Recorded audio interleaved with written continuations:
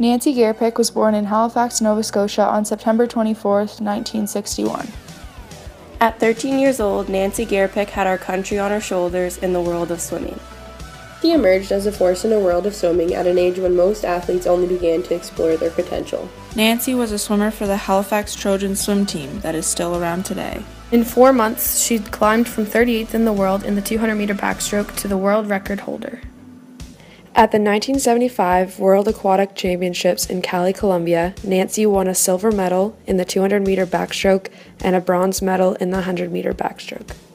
At the age of 13 in 1975, she set a world record in the 200-meter backstroke and Canadian and Olympic records in the 100-meter backstroke. She represented Canada in the 1976 Montreal Olympics.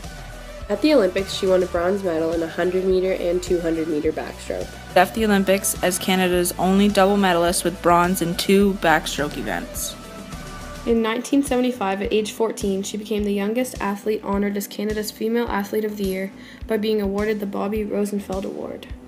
In 1979, at the Pan American Games in San Juan, Puerto Rico, she won silver medals in the 200 individual medley and in a relay event, while winning bronze medals in the 100-meter butterfly, 200-meter butterfly, and the 400 individual medley.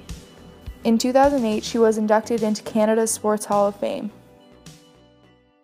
Halifax, where Nancy Garapick comes from, have sent her a telegram of good wishes 27 feet long for that 100-meter backstroke event about to begin at the pool.